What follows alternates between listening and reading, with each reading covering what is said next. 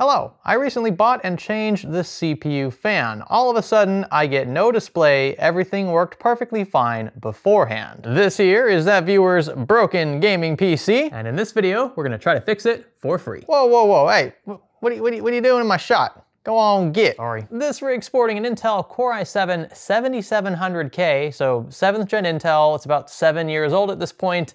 That is quite old. The graphics card though is a lot newer, an MSI RTX 3060. There's also a 750 watt Corsair power supply in here. We'll figure out what specific model in a few, and 16 gigs of Vengeance LPX DDR4. Now there's a bit of a backstory with this rig that wasn't disclosed in the description. The owner met with me in person, of course, to drop the system off, and he told me that in the process of upgrading his CPU cooler to what it is now, a slim form factor tower cooler from Thermalright, he removed the socket retention mechanism. That's the thing that holds the CPU in the socket to ensure proper contact between the pins and the pads underneath the substrate. He was under the impression he had to remove this mechanism in order to install the Thermalright cooler, which of course is not actually the case. He was a bit confused by that. There's a lot of very sensitive pins inside these Intel sockets that you really don't want to mess with if you don't have to.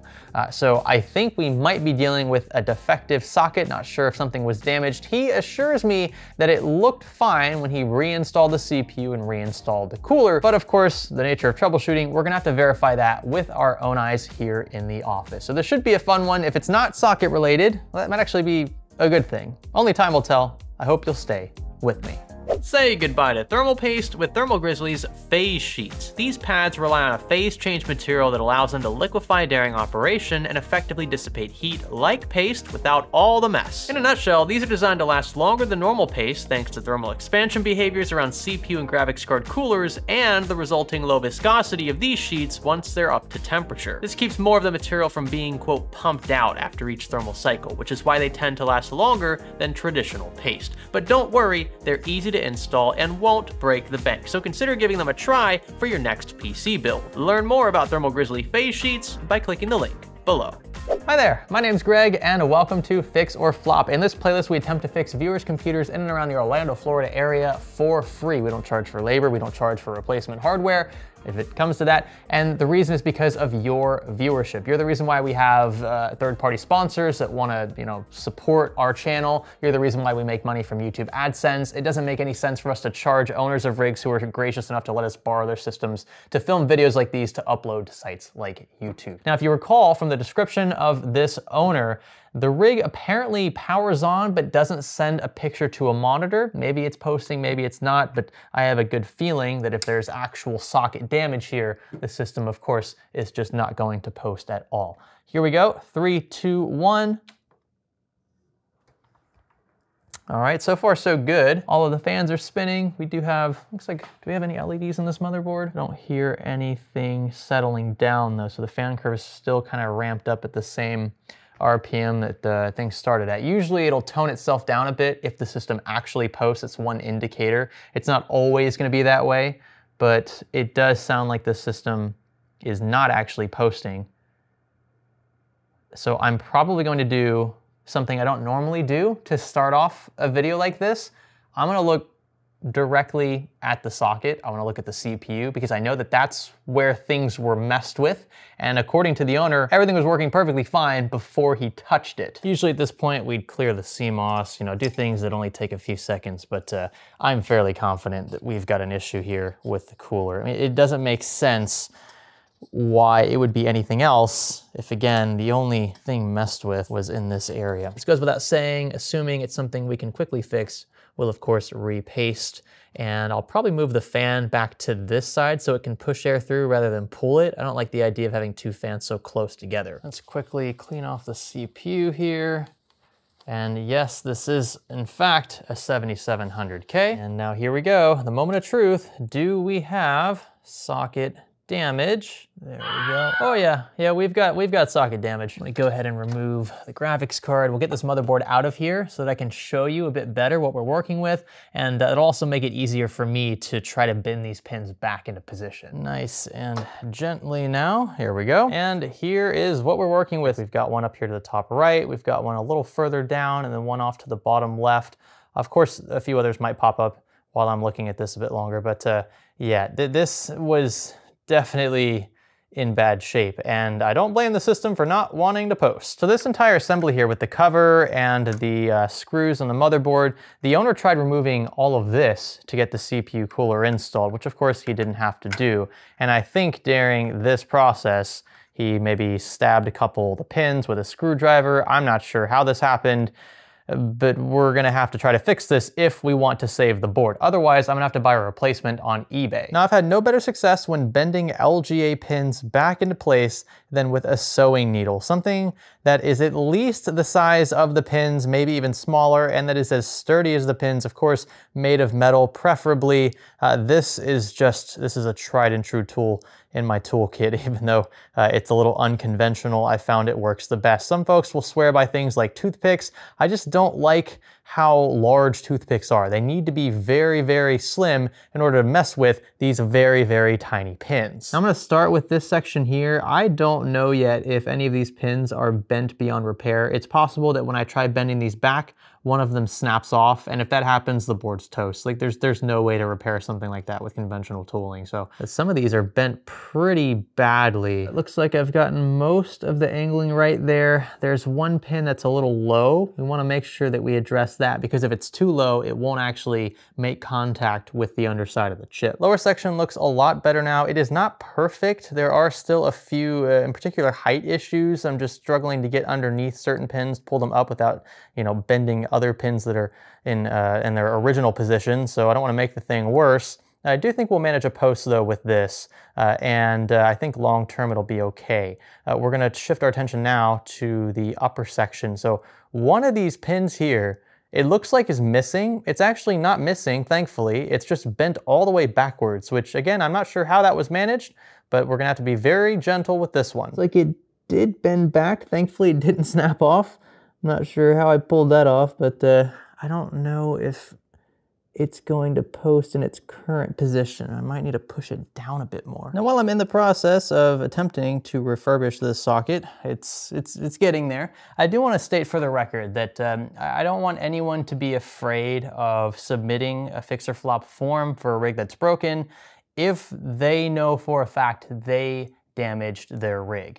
User error happens all the time. Heck, I've blown up entire systems in the past because I thought that I was using the correct power supply cables when in fact I wasn't. That's user error. That's totally on me. That's not the fault of any manufacturer. And I don't want anyone to be afraid to submit a form because they might get caught in the act. I might catch them, breaking something in the moment. Like here, this is very clearly user error. It's not the end of the world. In fact, if you disclose this up front, I'm more than likely going to pick you. The more info you can tell me, the better, the quicker I can fix your rig and get it back to you. It helps everybody involved. And honestly, the stories like this one here, where he was, removing the entire retention mechanism and whatnot, like that's valuable information, especially for first-time builders who might be watching this playlist. Now, I know at first glance, you're probably thinking this is not gonna post as is. I am not totally happy with the way this one turned out. There is a pretty large gap there up in the top left, and that exists because one of the pins, in fact, the one that was bent all the way backwards, is still not totally flush from a depth perspective or a height perspective. So looking at it like this, the height of the pin is it's not where I want it to be, but I don't want to press on it anymore for risk of that pin completely snapping off. So I'm gonna try for a post as is. I think everything else looks pretty good. I'd say we've got a 75% chance that this works. Carefully drop the CPU back in, hopefully for the last time, but we'll see. I'm not gonna put the cooler back on yet because we might need to take it right back off if this doesn't work, but I do have the graphics card reconnected and I've got the primary components powered up. So the 8-pin here, the 24-pin, the 8-pin up top. We're gonna jump the power pins at the bottom and try for a picture. This is for all the marbles. Power on at the rear. Power on up front. Okay, and of course we're not gonna leave this on for too long so the CPU won't get very hot. Just wanna see if we can get a post. The CPU is actually warming up now, which is great. It wasn't doing that before, and look at that.